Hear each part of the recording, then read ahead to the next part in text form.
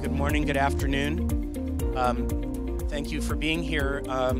This is a panel, as you see, on the Cloud Act and E-Evidence and what you can call the globalization of criminal evidence. My name is Peter Swire. I'm a professor in the United States at Georgia Tech. I'm also the research director of a group called the Cross-Border Data Forum, which studies these issues. And it's great to be at CPDP. This is the fourth year Georgia Tech has sponsored a panel here. And back 3 sessions ago, we already had a panel, Georgia Tech did, on mutual legal assistance. These issues have been percolating for some time, but with the Cloud Act and with E-Evidence, now they're top of mind.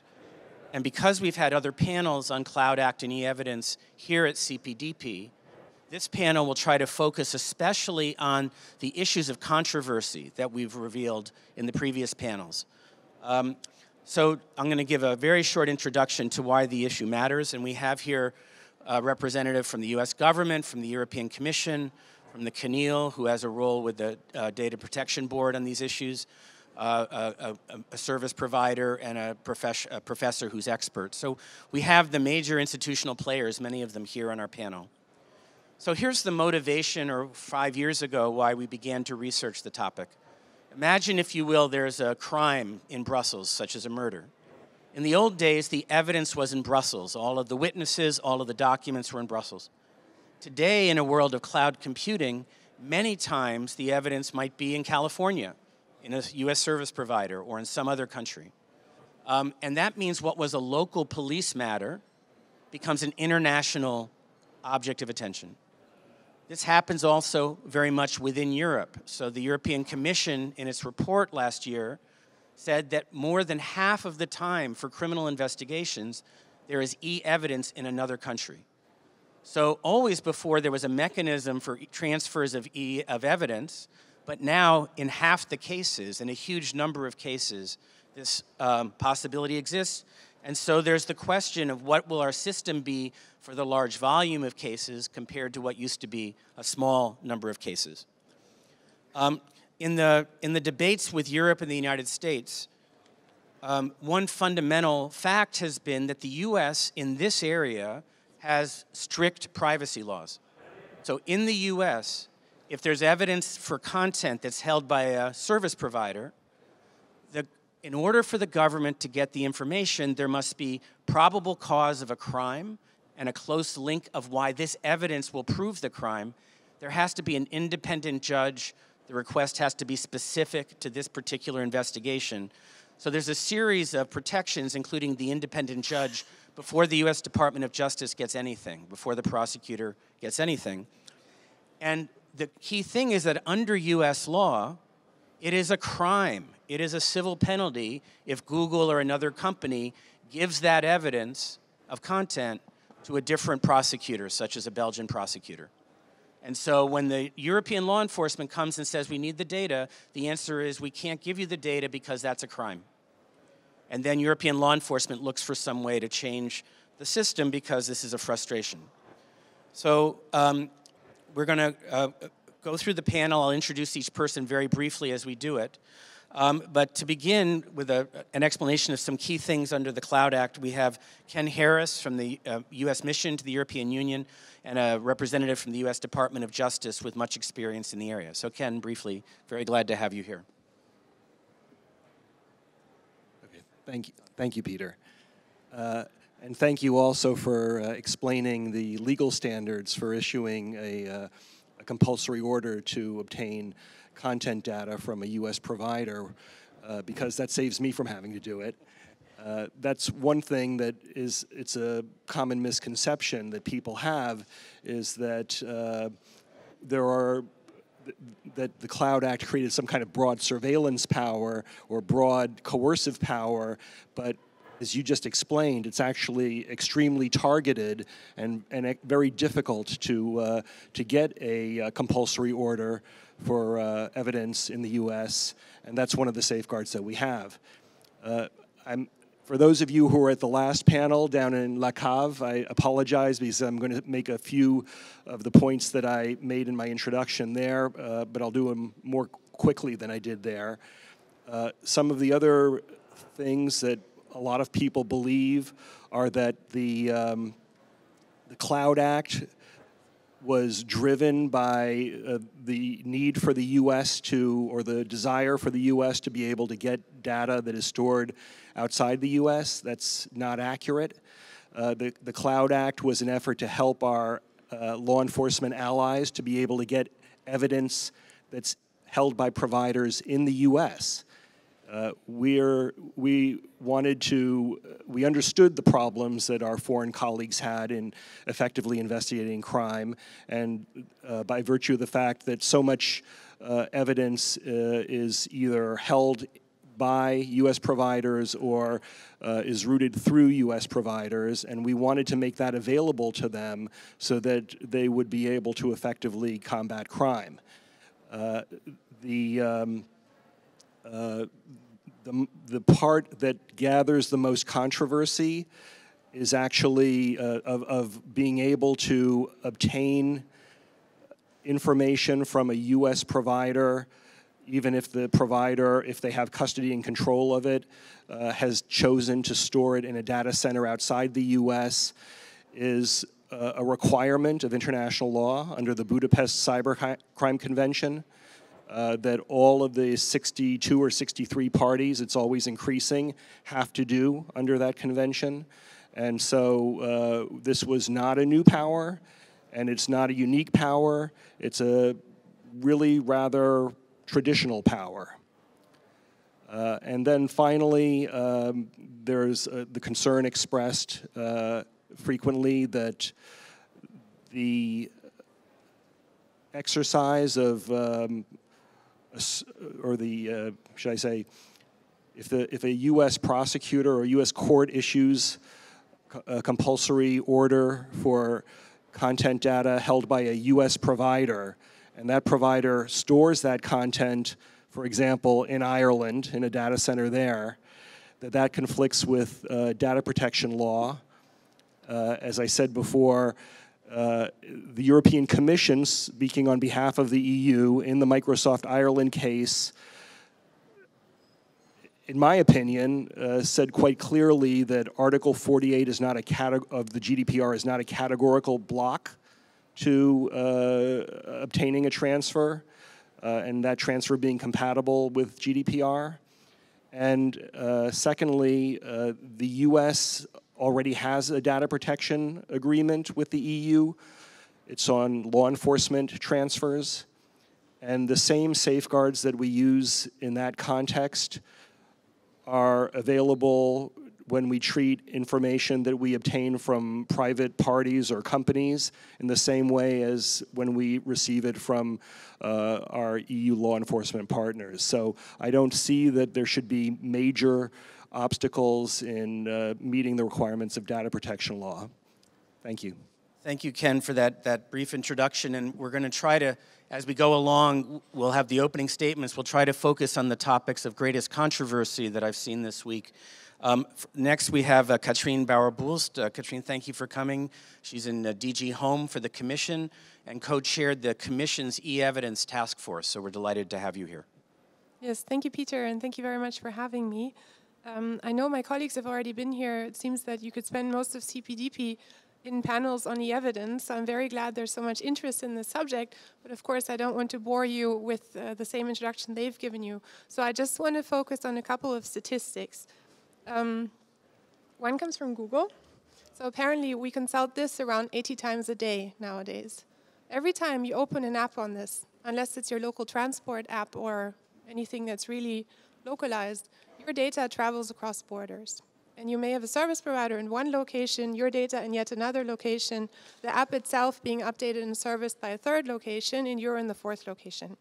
That's wonderful for us because it means that we can use the best products available regardless of where they come from.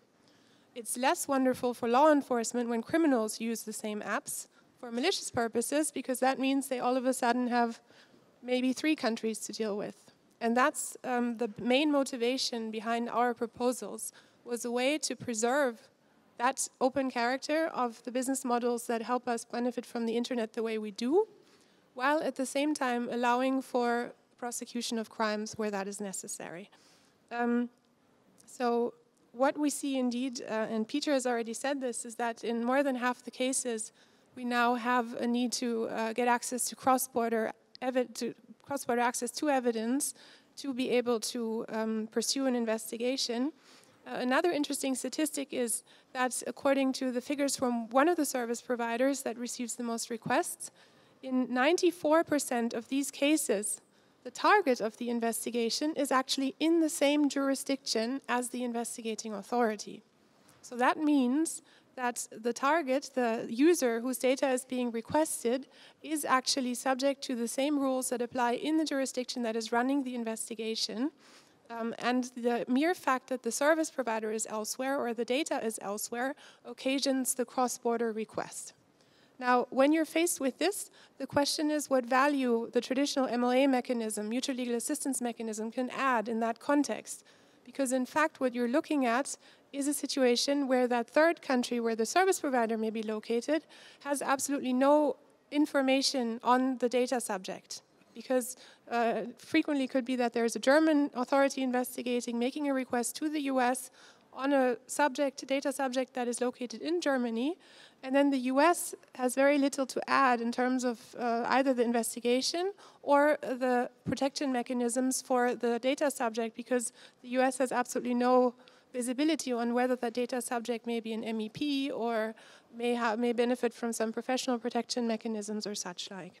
So that's what made us change approach. We basically proposed the instruments that you're by now probably familiar with, namely an order that allows the judiciary from an EU member state to directly request information from another EU member state.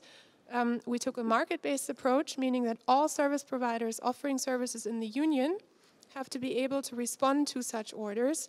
And we took a data location agnostic approach. That means regardless of where that service provider chooses to store the data, in principle, they are obliged to deliver it, with an important caveat, that is, if our order should conflict with the laws of a third country that prohibits the disclosure of such data, like Ken just described for the Electronic Communications Privacy Act when it comes to content data, then the service provider can object to divulging that information. That ensures that we respect the third country law. And we also, of course, had to take steps to improve the protection that the user itself benefits from. So we added further recourse for the user, including a mandatory notification mechanism and the possibility to seek redress. So that, in short, are our proposals. We think that a lot of discussion is yet to be had, and I really look forward to having some of it here with you today. Thank you, Peter. Thank you, Cathrin, for all your hard work and your team's work on this. We're next fortunate to have Florence Raynal from the CNIL in France. And the CNIL has a lead role on in the European Data Protection Board, I think, on these issues. Florence, we're delighted to have you here. Could you please tell us? Yeah. Thank you very much. Thank you very much to Theodore and Peter for organizing this panel and for inviting the CNIL. I apologize from the beginning and might take a little bit more time because maybe the people in the room did not attend the other panel, and so I will give a full overview of the EDPB opinion on the e-evidence proposal, as you asked me to do. But I will start with, I would say, a more general remark with respect to any kind of cross-border access to evidence.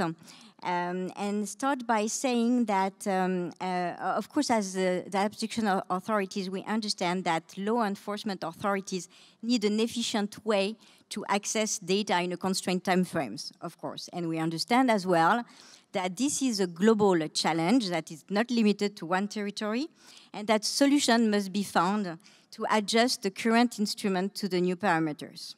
However, having said that, access to personal data without informing the local competent authorities by foreign authorities in another jurisdiction directly to service providers without informing the data subject constitute, as you imagine, an important interference in terms of privacy rights, and we think should be framed with strict safeguards accordingly. I really support what Sophie Inveld said in one of the previous panels about the balance and the proportionality. The more the interference is important, the more you need strict safeguard to frame that. And I think that's a kind of a motto that in fact apply to any kind of initiatives. Regarding the EU evidence proposal, the EDPB adopted its opinion last September. We raised a number of concerns that we don't think that the Council agreed text solve. I will, of course, list just some of them, and my colleague Etienne Maury at the last panel also raised some of them. So it will be just a choice made on the different concerns. The first one is it really necessary? We are not convinced that traditional MLAT and European investigation order are so obsolete and should be bypassed. For us, communication did not explain in its impact assessment and did not demonstrate why traditional cooperation instruments cannot be improved to deliver faster access. For example, we can imagine coupling requests with freezing orders to avoid disappearance of data. That's one, it's true, one added value of the E-Evidence proposal. One also of the work stream of the discussion for the drafting of the additional protocol to the Budapest Convention is to further elaborate on emergency mutual assistance. This, we think, should be really further explored. The second point is about burden on companies, which we think is too heavy. And we know that there is really a trend to shift more and more the burden to private companies or functions that, in fact, were previously under the responsibility of public body. It was their mission. It was also their expertise. And I think it's also rational with the Cloud Act.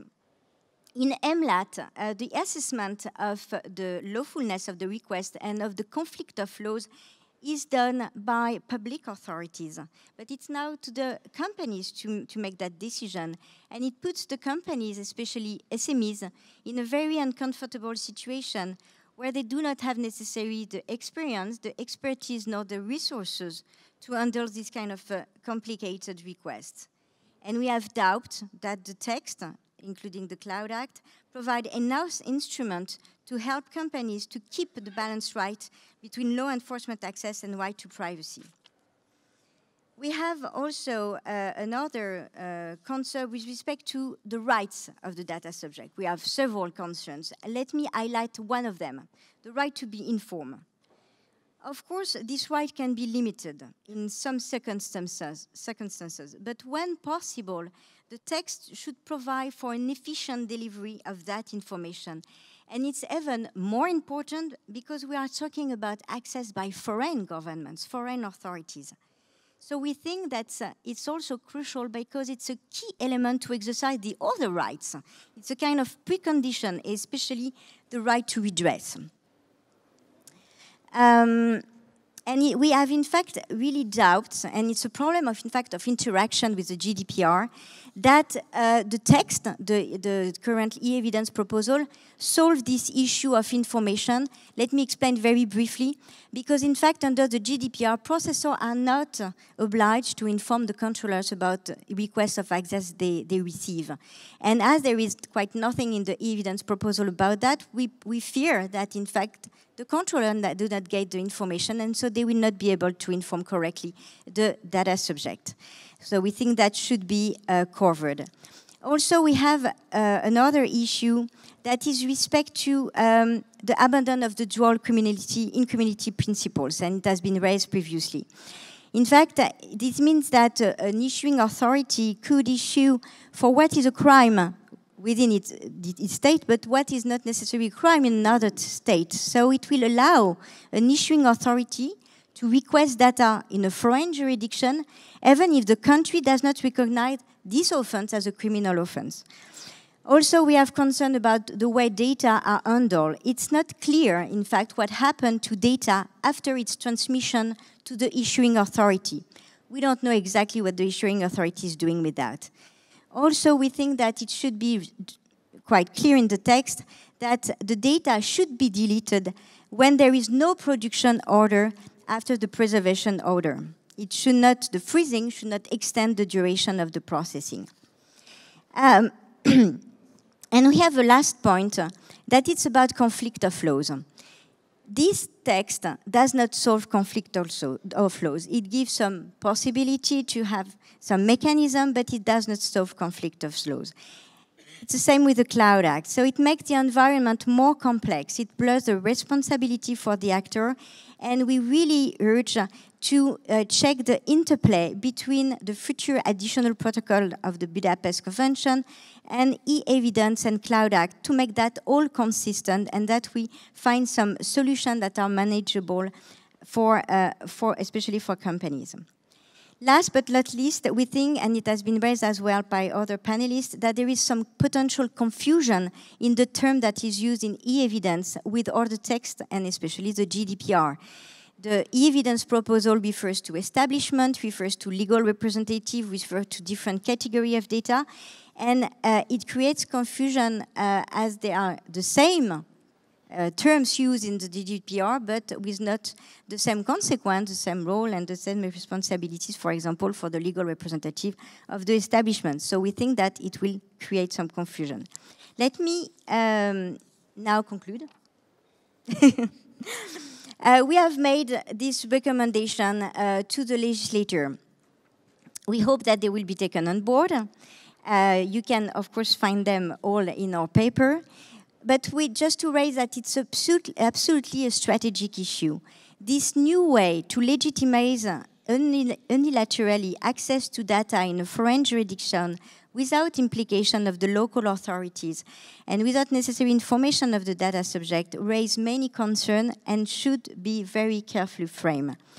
We need also to keep in mind that we are in a situation of crisis of confidence from the individuals, from our citizens, that do not feel under control of their data, either with the global actors, but also with authorities. And so they have the impression that things are done that they are not aware of. And we have to really pay attention to that. That's why, as it was raised in another panel, transparency is absolutely crucial and key. Transparency in negotiation, we have to get a clear understanding of the negotiation in the EU, also in the negotiation of the Budapest additional protocol, which we find right now is quite opaque, and also in the access request that will be issued by the different authorities, and we need to find solution to get the right balance between access, of course, we understand that it's important and it's necessary, but also with the right to privacy and the information of the people, so to give them the possibility to control what's going on. So I think it was said at the previous panel, I think it's a great idea to say we should use that as an opportunity. We should not see that as a kind of obstacle and barrier, but as an opportunity to develop mutual trust and mutual agreement, and again, to find this right balance between rights and also enforcement powers. Thank you. Thank you, Florence, very much. We're next going to turn to Rita Balogh from Google, who's here in their Brussels office, and a counsel who's expert in this. Rita, maybe you could explain briefly to people who haven't lived in your position what it looks like to the service provider. And one comment that Florence just made is that companies may be uncomfortable to be making the decision about whether to turn it over or not. How would you think about that kind of concern? Yeah, thank you very much. So my name is Rita Balogh. I'm, as Peter pointed out, I work in the public policy team here in Brussels, and I follow data-related issues, and law enforcement access is one of them. I'm just kind of comparing my notes with what Florence and the other panelists were saying, and there may be some overlap with what they said, not just with the previous panel, so bear with me. But maybe interesting to follow Cathrine's example and start with statistics from our end. So as you know, we're global companies, so it's not a surprise that we receive access requests from pretty much every single country around the world. As Florence pointed out, transparency is very important, and we were one of the first companies, if not the first one, to put out a transparency report. So if you want to learn a little bit more about detailed numbers, how many requests we got from which countries and how we're dealing with it and what are the policies behind, I would encourage you to go to our website, which is transparency.google.com. So the numbers we've seen are increasing. The first report we published was in 2009, and that time the overall number was about 12,000. This year, we'll over 100,000 requests that comes in, and 10,000 is only from France. So there's clearly, more interest, and I just want to follow the example of Florence of taking a step back and take a note of this is a reflection of a legitimate need to access data for law enforcement purposes. I think the real question is, what we're trying to solve is the process of getting access to that data, a process that is built on strong safeguards, rule of law protection, privacy safeguards, that minimizes or preferably excludes the conflict of laws for companies, because it's interesting to see how Peter points out that the Electronic Communication Privacy Act is a blocking statute and it's a criminal offense to disclose data, especially content data, to non-US authorities. At the same time, we do see proposals that kind of unilaterally pushes companies to disclose the same data. So we clearly, as Peter pointed out, a little bit between a rock and a hard place. So what we've been advocating for is preferably and on a long term, an international framework that kind of achieve this understanding of what is the process to get access to data, what are the safeguards to get access to data, and how do we respect the sovereign interest and the committee of the countries involved? How do we make sure that users are notified? We are among the first companies who pushed very strongly for the ability to notify the user. It is our policy to notify the user, and this is something we have been advocating for also in the European Union. What is the role of the different authorities in terms of how can we notify them? How can we notify the authority of the user implicated? This is one, and maybe Peter or Ken can say more about that, but one of the innovation of the Cloud Act is it does open up the possibility more forcefully for companies to notify the authorities of the user implicated. So indeed, this is very, very, very important. But the steps that we believed are necessary, and that was one of the questions that Peter put to us, is MLAD good enough? What Florence was saying, is the current system good enough? We believe that MLAD in general is important.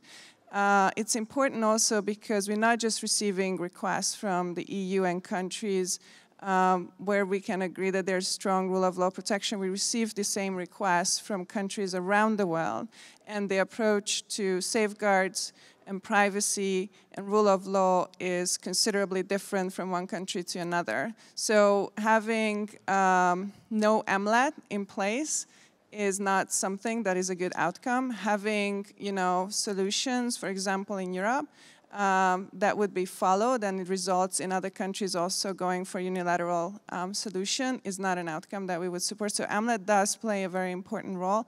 Is MLAD good? Clearly there's a lot of room for improvement. Maybe Ken can say more about that, but there are more and more resources from the US side invested in MLAD, which is a very good trend. Is it enough though, or do we need a legislative answer? From our perspective, we do need a change in the legislation. We do need adoption in the legislation. This is why we supported legislative movement in the US, including the Cloud Act. It does open the possibility to have agreements with other countries. It does have safeguards outlined that are required for those agreements, which we believe is a good step in the right direction. We have been part of the consultation that the European Commission and Cathrin and others have been conducted well before the release of the proposal to try to understand the concerns, try to find practical answers to the concerns, participating more and more in trainings, etc., together with people from the American administration, explaining better our system, how it works, constantly improving the form to make it more straightforward,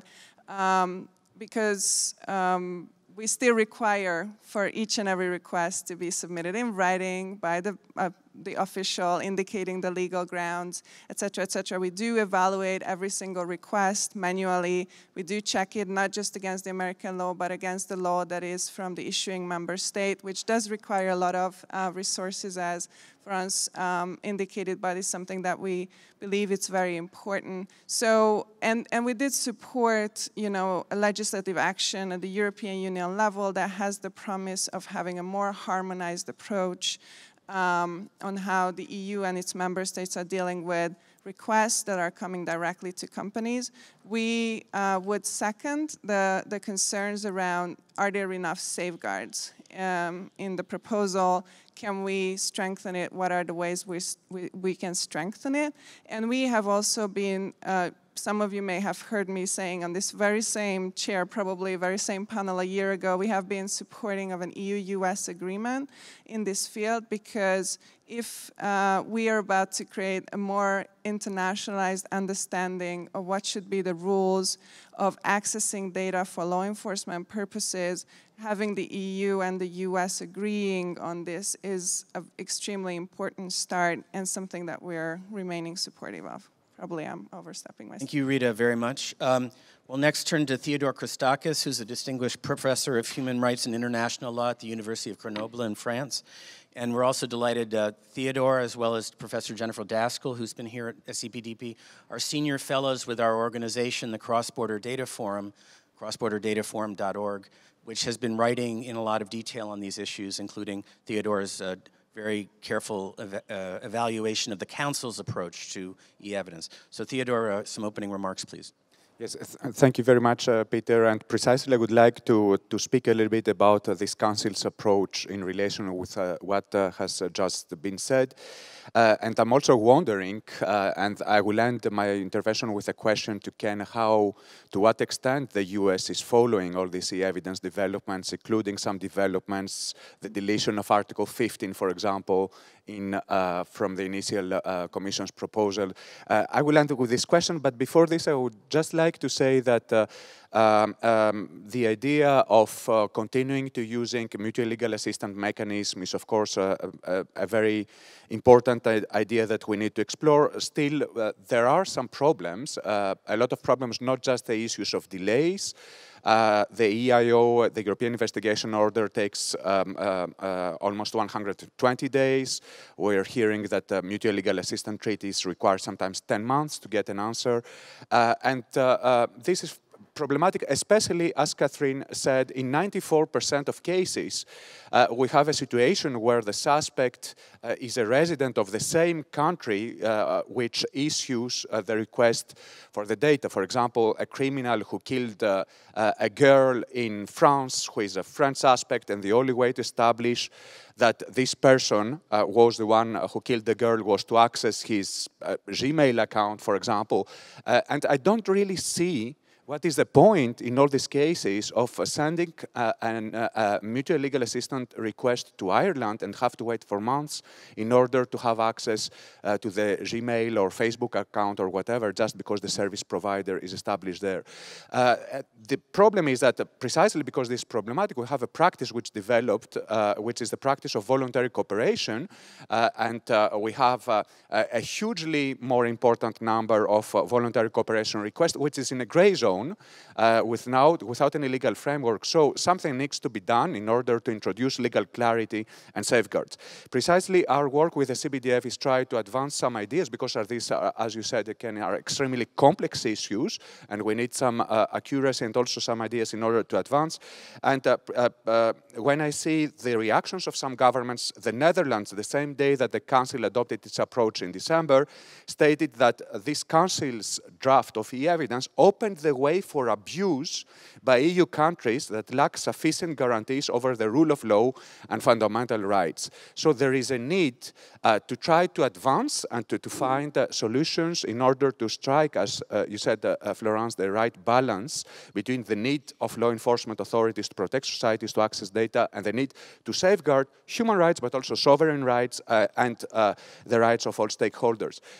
This is why one of the ideas that that we tried to explore in the cross-border data forum was the idea of notification not only to the user, which is extremely important issue, but also to the country of residence. As you said, this will concern a very tiny percentage of cases, just 6%. If we take the case study, a hypothetical case study of the Polish authorities who want to access the data of a German resident and citizen who are stored in Ireland, it's a little bit bizarre, the solution, I think, that the Council gave to this, because the Council acted the idea of a notification, but notification to the country where the service provider is established, which means that in our example, if the Polish authorities want to access the data of a German citizen, a resident, Germany will learn nothing, and they will send the notification to Ireland, which is a little bit bizarre, and Ireland will not have enough incentives eventually to protect the rights of German citizens or the sovereign, the immunities and privileges of the German state. And not only that, but we should also think about the liability of Ireland. They will not have incentives, probably the only incentive will be liability. Of course, the Council's approach tried to take out all kind of possibilities of objections, or just to say that Ireland will only be able to react if a violation of Irish law takes place. But we have clear case law here by the European Court of Justice, which says that in such a case, Ireland will have an obligation to protect Article 51. As they will apply EU law, they will have an obligation to protect the Charter of Fundamental Rights, irrespective of the place where the target, even if he is in Germany. So I wonder how countries with a lot of service providers will accept such a solution. Just to end precisely, we introduced some ideas in the papers, but I would like to end with my question and the conclusion. I was wondering, we discussed conflict of laws. There was a very protective mechanism in your Commission's proposal. For example, if there could be, if we request Google data which are stored in the US concern a US resident or citizen, there was a possibility not only to inform the United States, but also for the United States to object so that there will be no violation of the Stored Communications Act. This was deleted, and I think that this was very much linked to the future negotiations. I was wondering, how you follow these developments concerning e-evidence, because you have a lot of questions and you need to bring a lot of response about the Cloud Act, but I was wondering, what is the position of the US about what the e-evidence developments, especially this, the fact that the Council downgraded all this conflict of laws protection, and as it, also a second question, as it is the first time that we have in the same panel a representative from the Department of Justice and from the European Commission, you will start negotiating probably very, very soon. As an academic, I know that you will not answer, but how do you see these negotiations?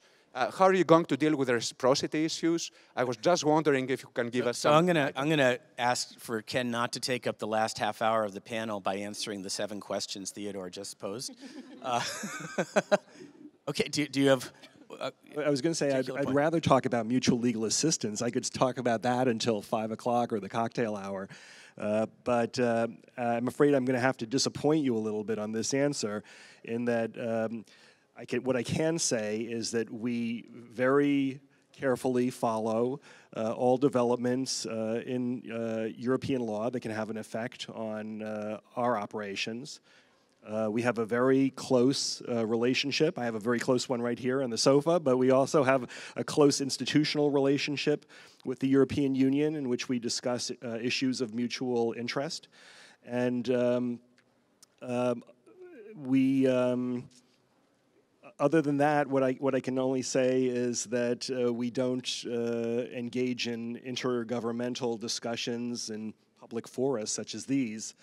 So I kind of have to leave it there. And in terms of the issue as far as e-evidence is concerned, and as far as the issue of the agreement, potential agreement is concerned, we're waiting to see what happens with the mandate, and there will be discussions, no doubt. We want to help our European partners, as I've said before, to be able to get the evidence that they need for their authorities that's held by U.S. providers. and we'll see how it develops. That's about all I can say about that. So I'm going to turn to, we're going to return to this, are MLATs enough question for the following reason.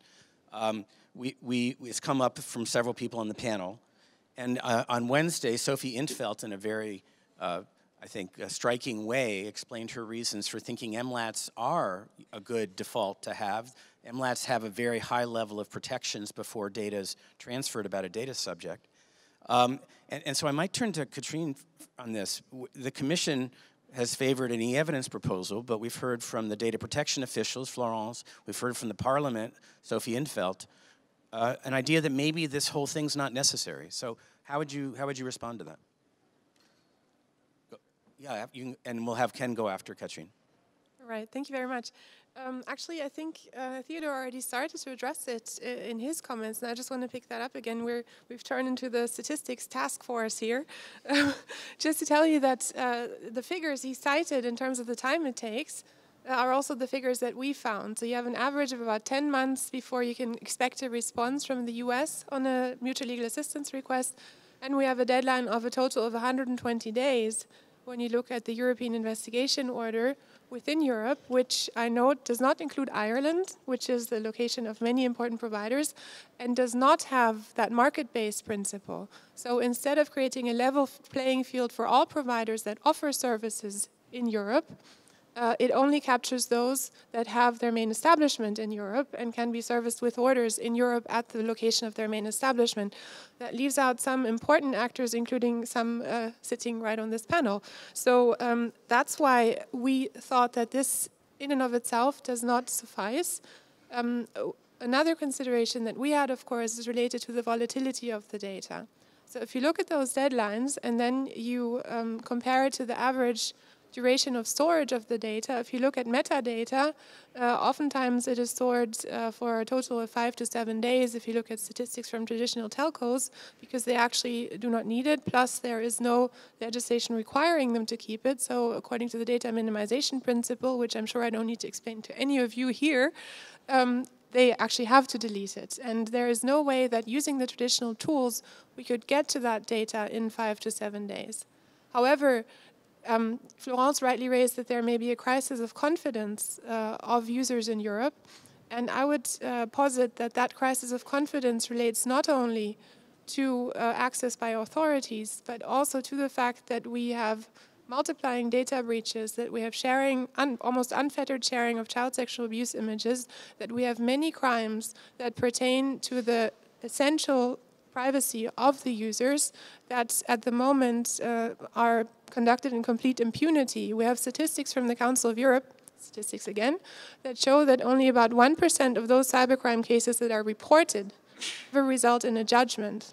And I mean, any of you know that it takes a long time for people even to consider going to the authorities when it comes to cybercrimes, because of course in many of the cases you know that the answer from your local authority will be, sorry, we can't do anything about that. So there's a crisis of confidence also when it comes to actually going after malicious actors that have an impact on all of our privacy. And for those actors, the mutual legal assistance mechanisms don't match the need. And again, I think for electronic evidence, we're in a special situation because the traditional mechanism addresses the country where the order will be served, which is the country of the service provider, but not the country of the target. So that country is usually not well placed to actually have any say on how that user's privacy can best be protected. Ken. Yeah, thanks. You may not know it, but I've been a mutual legal assistance practitioner for most of my career. You're a lucky man. I consider myself to be. And you have to remember how we got to where we are today, which is that as the 2000s started, there was a very substantial increase in the number of requests for electronic evidence to the US. I'm only speaking from my US experience. And even though I believe that the US Central Authority is the largest central authority in the world, it just couldn't keep up. And it's a question of resources, among other things. And the the difficulties that arose came from even the largest central authority in the world not being able to necessarily keep up with the ever-increasing amount of requests for electronic evidence, because so much evidence is electronic nowadays. But also there was the Budapest Convention came along, and so there were tools for seeking cooperation, and more countries were using those tools. So everything snowballed to the point where it was taking so long that countries were justifiably concerned. And it became clear that there was a need for some supplemental mechanism to aid mutual legal assistance. Now, for us, we were able to get a significant amount of additional resources, and we restructured ourselves so that we could create economies of scale in answering our partners' requests. And we've brought down the amount of time it takes to execute a request quite substantially. But the projections are that the amount of requests are going to continue to spiral upward, and that as a result, MLA is not, it's not realistic that it's going to be able to be the only result. And whatever issues we had with augmenting our resources, there are many other central authorities around the world who have even more issues in being able to get the funding from their own governments to rapidly increase their manpower. So, and just to end on this, because I said I could talk to the cocktail hour, mutual legal assistance is not going away by any means. There are going to be areas outside of the scope of a cloud agreement, for example, or with certain countries that are not going to have that kind of an agreement. Mutual legal assistance has to get better, because it's always going to be there, and it's vital that it be as efficient as possible. Okay, so for a CPDP audience, I'll come to you in just a second, Florence. In a CPDP audience, this threshold question of whether reform is worth doing seems to me a key item. And Florence, I think you have a follow-up thought here. Yeah. Just to clarify one thing, because you said that we consider that as that MLAT as sufficient. That's not what we think. As they are today, they for sure should be improved. What is for us the room for improvement is also for the Commission to investigate and to demonstrate how it can be improved. So to do really a study, a deep analysis on the way it function today, and the statistics that you raise and the point you raise are very important and interesting, and to see how we can use the instruments that are used today and how we can improve them. You talk about resources. I think it was also one of the points raised by the Commission in its report, resources, but maybe there are other aspects that can be done, and we think that it's maybe too easy to say, well, it doesn't work, so let's go directly to the providers and find another text and add another layer. So that's about the message is that let's first see how we can improve things, and maybe as with all the experience that we have, there are interesting options on the table to make that more efficient, but do not go directly to another solution and try to escape from this one. And just one thing, sorry to say, on the Budapest Convention, because it has been mentioned several times.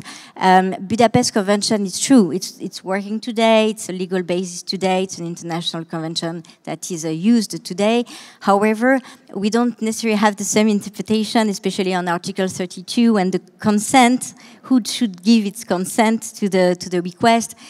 Some government consider that it's the company. So we go back to this idea of that it's the provider that provides the information and that decide to provide the information. We think, and it was an old opinion of the Working Party 29, that it should be also, when possible, the consent of the person. So we don't necessarily have again the same interpretation on the Budapest Convention. We're going to go to Rita, and then I'm going to switch topics to another important topic.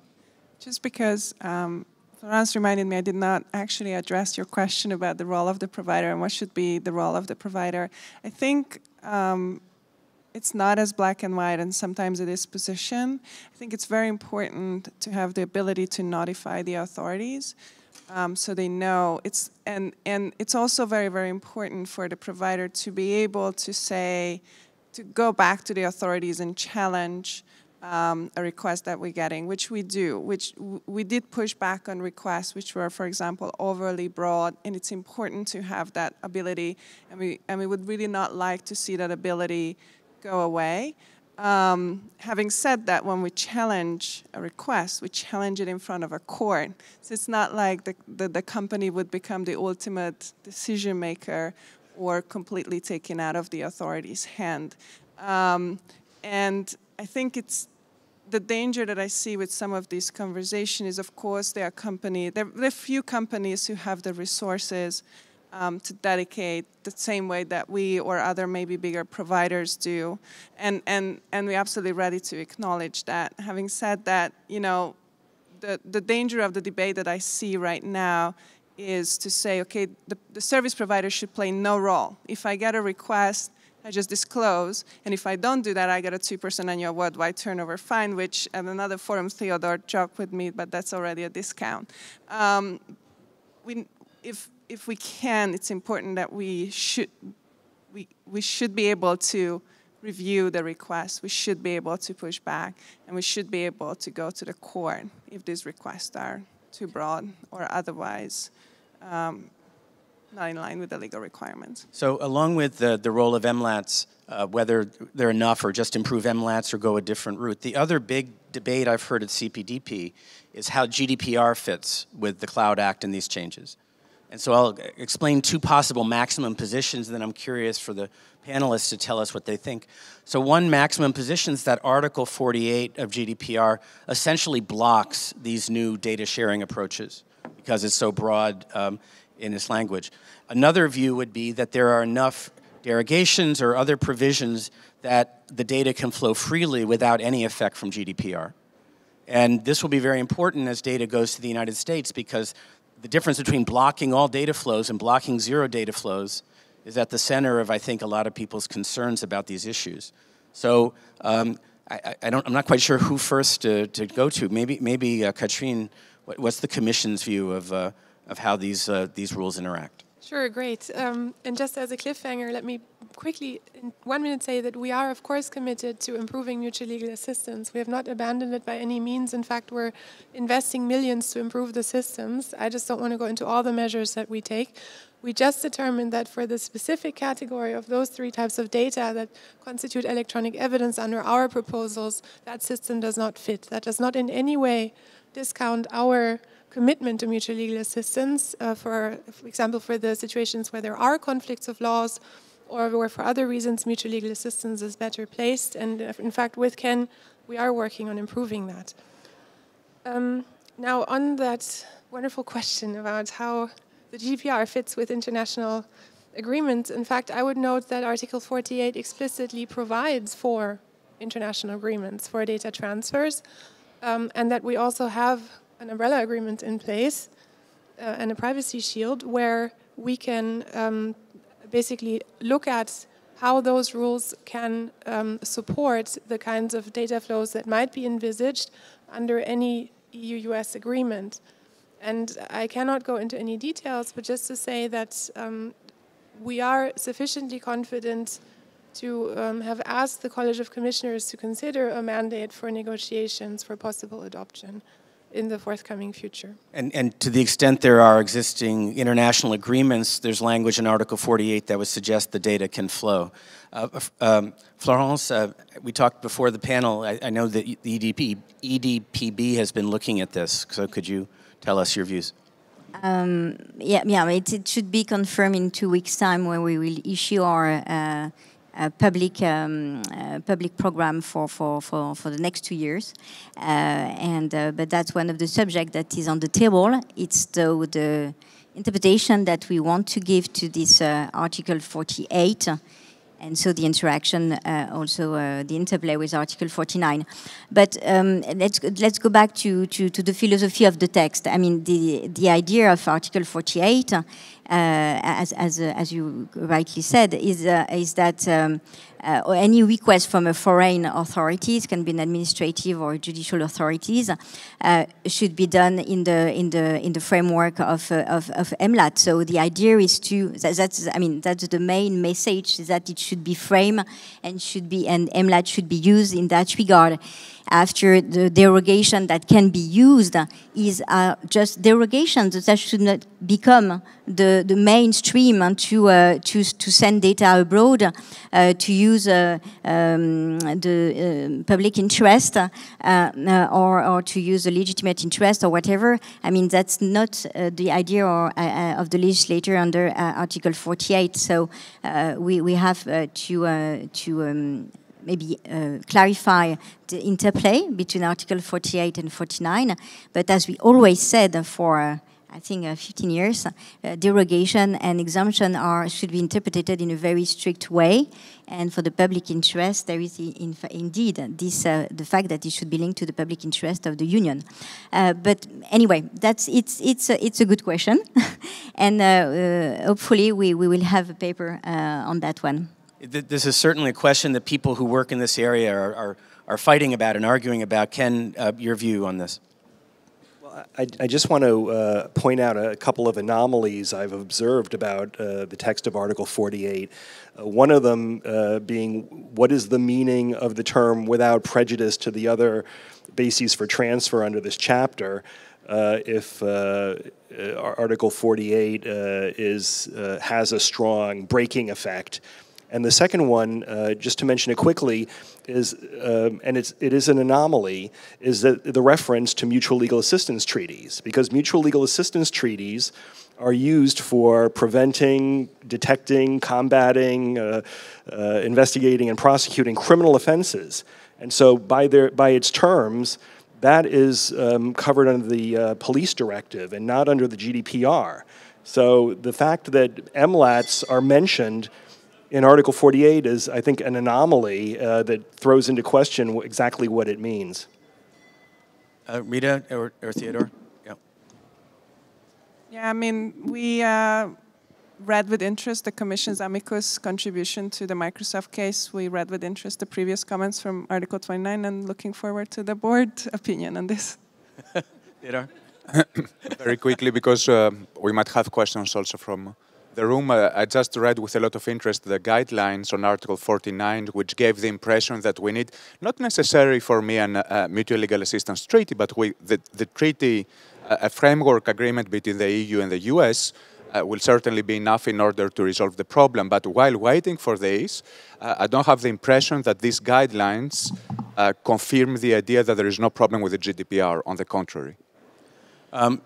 We did start about 10 minutes late because of the passage of time, so we'll only have a short time for questions. Katitza. Thank you.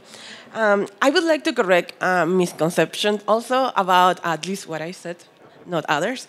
The reason why I care about the extraterritorial warrants is not because it's a new power that is expansive. It's because the reach and scope of how the wording of the provision is expansive.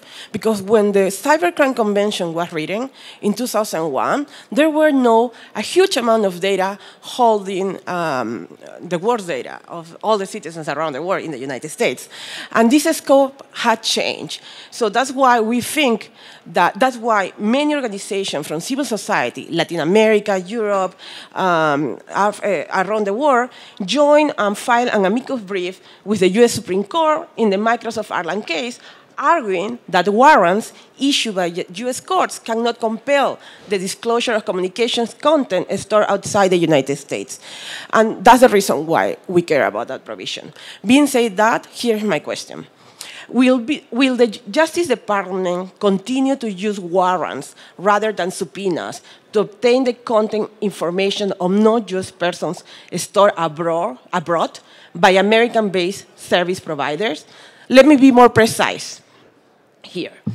The extraterritorial provision applies to US providers, including those foreign companies who have a sufficient jurisdictional nexus to the United States. So my first question will be, We have about 3 minutes left in the panel. Would a company like Telegram, even though in German, is subject to the US extraterritorial order because it serves customers in the United States? And in those scenarios, if a foreign company who has a sufficient jurisdictional nexus with the United States, will the Justice Department continue to use warrants rather than subpoenas to obtain the content of information on non-US persons stored abroad? Thank you. Let's take the second question or comment, and then we'll have final remarks from each person briefly.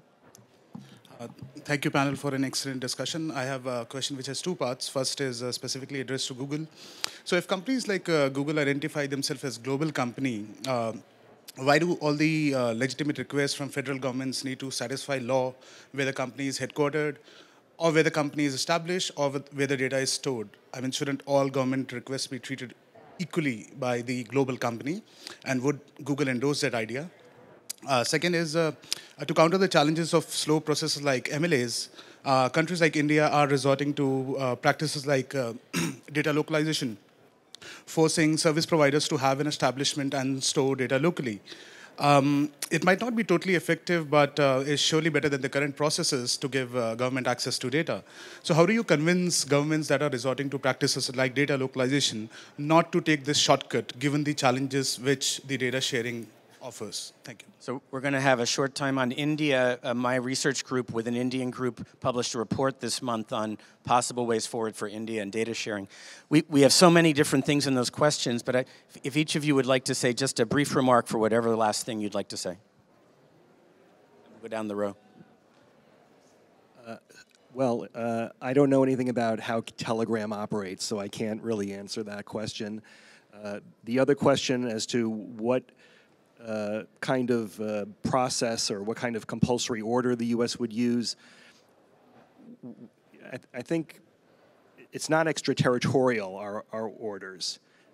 They are served on U.S. companies that are established in the United States. They're domestic orders, and we apply the domestic standard, whatever the data is. That's where I'd leave it.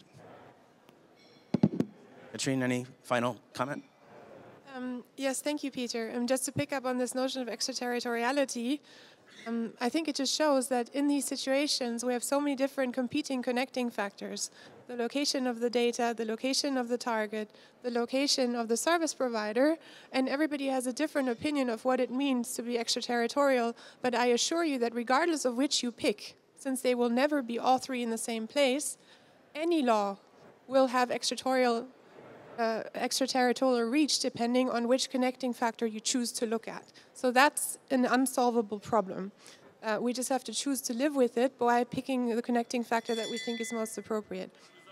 Yes, we're going to continue for just a few sentences from each of the last three panelists. I'll leave it at that.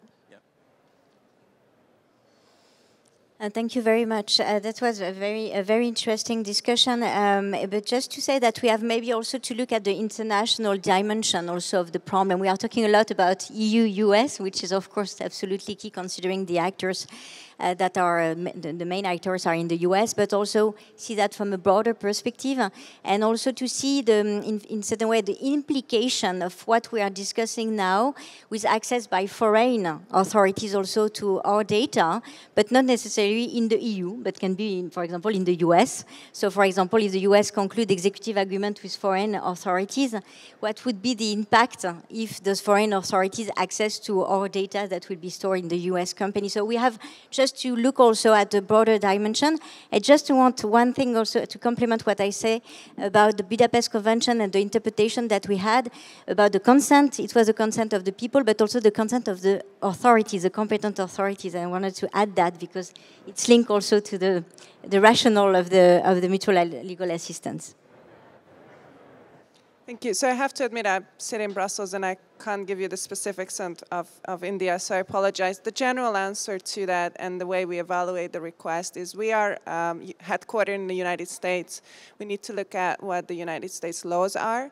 Beyond that, we're also looking at the Global Network Initiative and the human rights standards in there, and we do look at the national laws. So when we do get a response sorry, I need to bring a European example, which I know better than India. But for example, France, we do look at the French laws and evaluate we look at the request in light of the national law.